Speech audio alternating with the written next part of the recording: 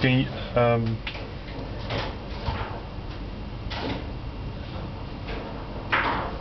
how is the OpenStreetMap project at this moment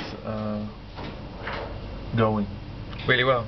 Yeah? Yeah. But, we have nearly 8,000 users. Yeah. We have vast sections of the UK, of the Netherlands here. Yeah. Cities in Germany, Denmark, all over the place being completed. Lots of activity in South Africa. Bits of Canada, Australia. I mean, as a peer-based production open source project, it's going quite well. Are there already businesses running to you asking to cooperate or something? I wouldn't say they're running to me, but there are people certainly interested in what's going on. Because a lot of people smell the coffee beans, they see the way the wind is blowing, and we'd like to be ahead of the curve when we have free map data of vast sections of an actual country.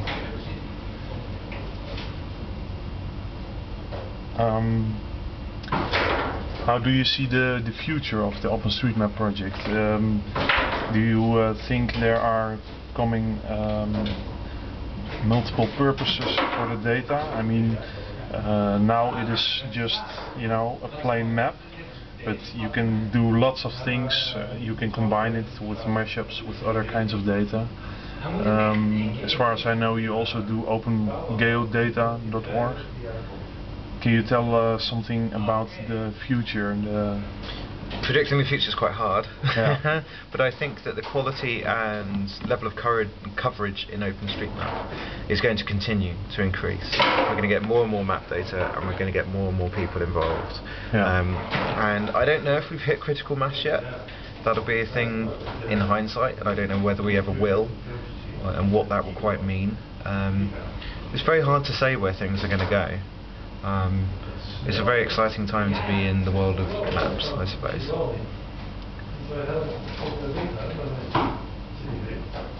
What is your personal motivation to do these open things?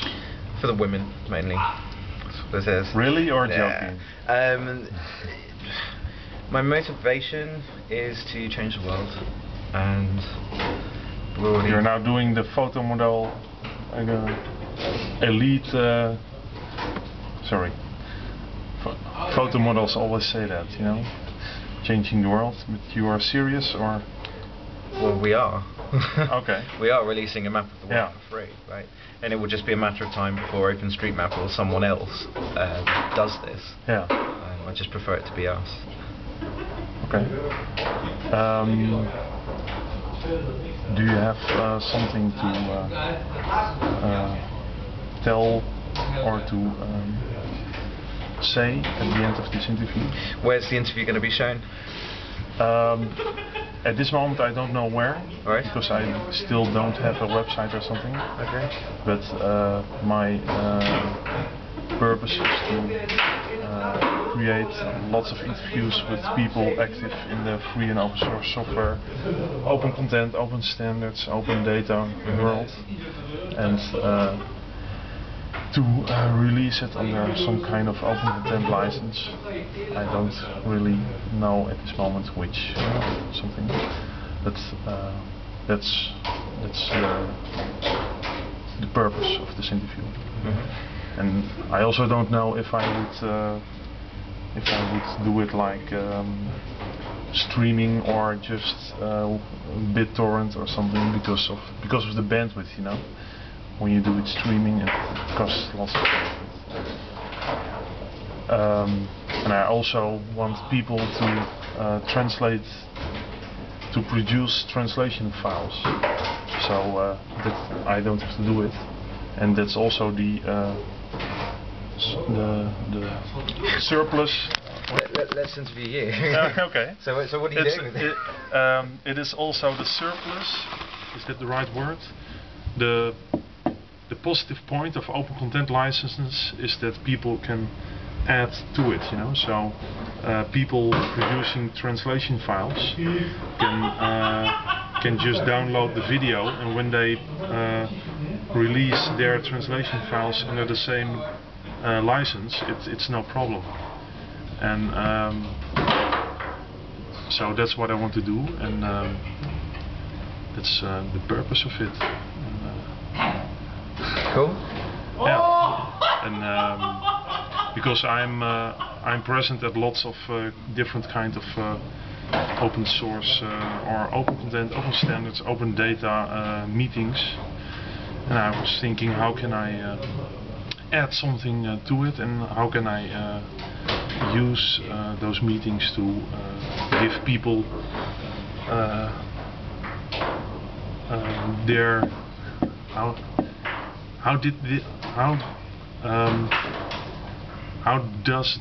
what's the name of the guy who said everybody needs 15 minutes of fame, or everybody gets 15 minutes of fame? You know what I mean? In the 60s. Yeah, famous artist. Yeah, I totally forget the name of. You did the Marilyn Monroe's with the different colours. Andy Warhol. Yeah, Andy Warhol. Yeah. I want to give different kinds of the different open source projects, or the open projects, their 15 minutes of fame.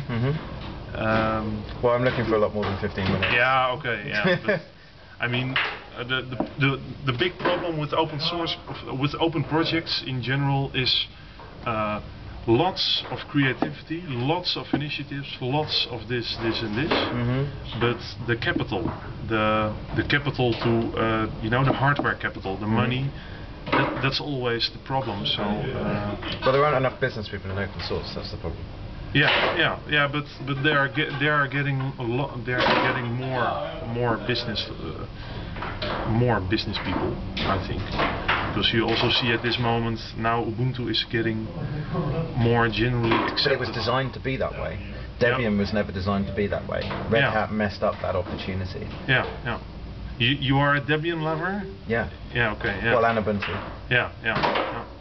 Yeah, it's very exciting now to see how the way it is going now. Dell is starting to sell computers with Ubuntu well, they had to. They're just responding to the market. Yeah, that's true. Yeah. But I'm wondering how long it will really. How long it will really take that this kind of things are getting big. Because at this moment it's a niche, and I think it will take years for really to get. Oh yeah, it will. Yeah. So OpenStreetMap's been going 3 years already. So. Yeah. Shall I stop this? Yeah.